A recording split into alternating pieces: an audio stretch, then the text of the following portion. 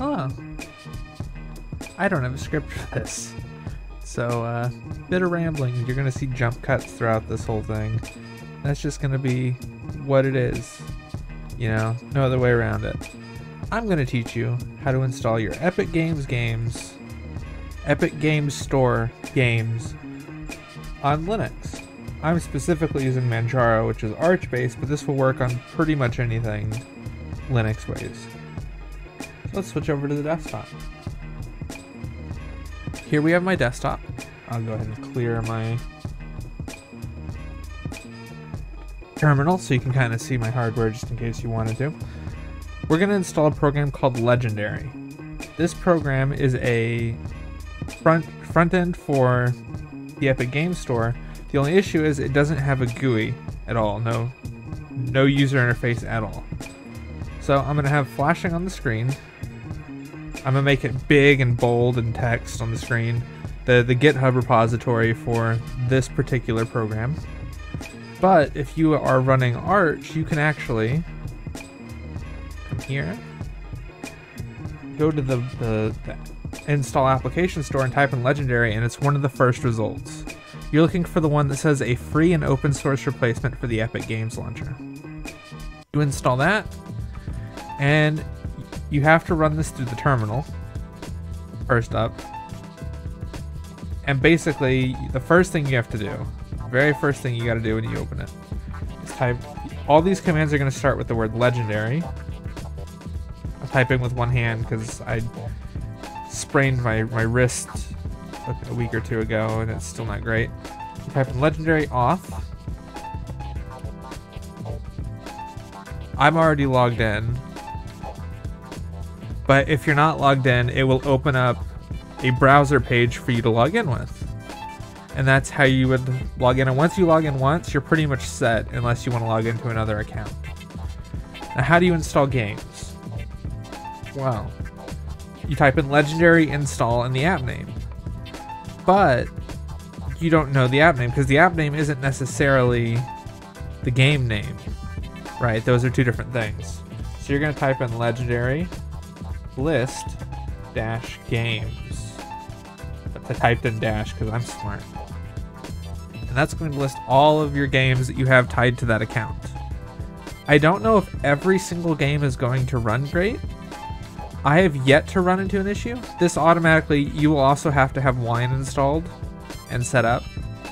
But this will automatically use Wine for you, I believe. Kind of like Lutris for that. So you'll see here, like, Batman Arkham Asylum, the app name is Godwit. So to install that game, I would type in Legendary install Godwit. And make sure to capitalize the G in Godwit. All of the app names are start capitalized unless it's a string name, like for Alien Isolation. But what if, we'll use Godwit as an example. What if I want to install to a specific path? Well, if you scroll down to, where was it? Okay. So if I do, you can change the base path by doing dash dash base dash path and then the path you want. Or you can do it per each game by, at the end of your command, typing in dash dash game dash folder and then your path. So if I want to install Batman Arkham Asylum, was it 1 T or 2 T's? Uno momento. Let's see. Batman Arkham Asylum, 1 T. And I want to install it to my external hard drive that I use.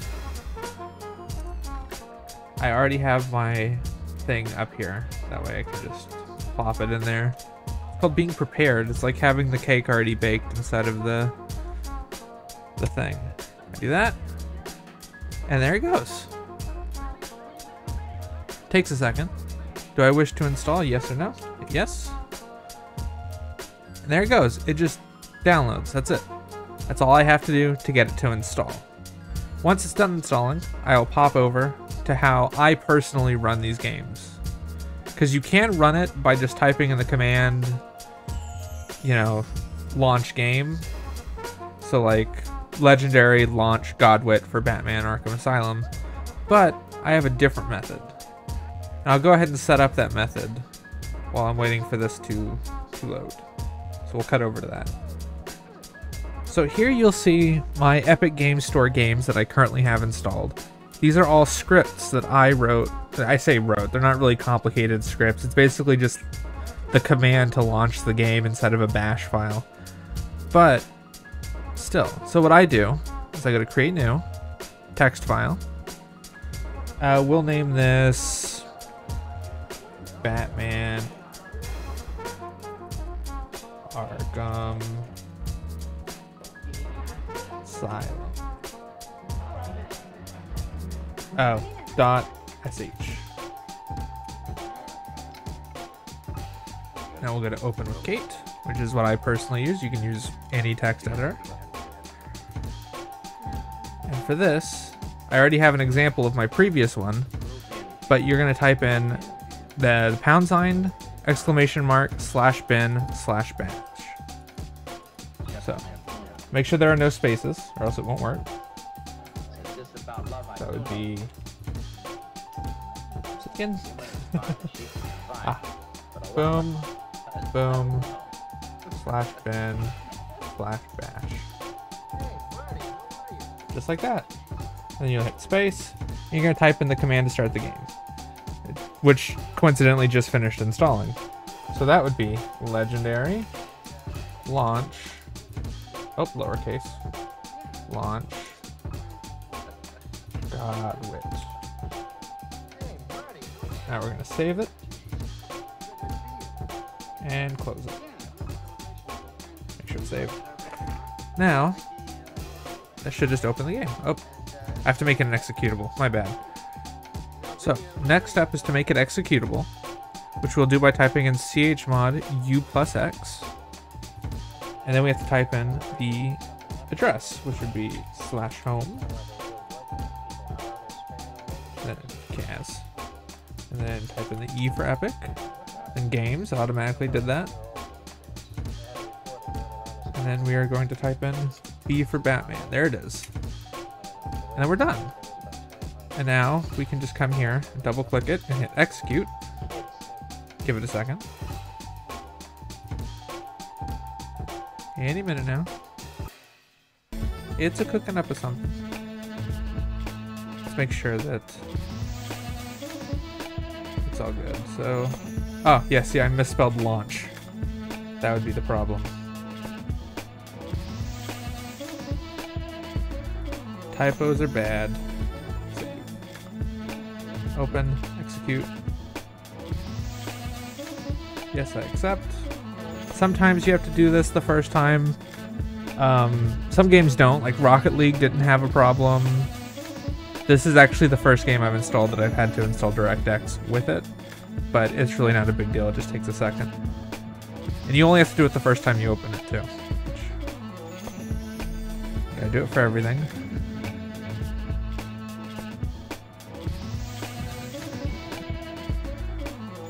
And the controller just works through this too. I'm using an Xbox controller, but it just works. Make sure that the screen is black.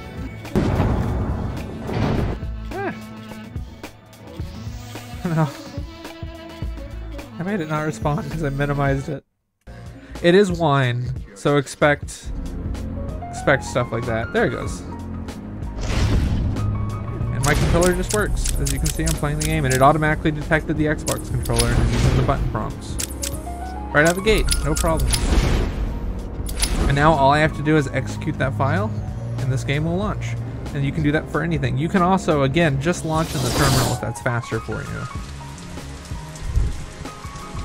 That's that.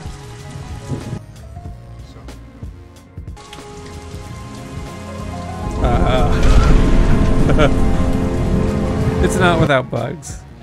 Apparently it doesn't like to be closed that way. Oh well, what are you gonna do?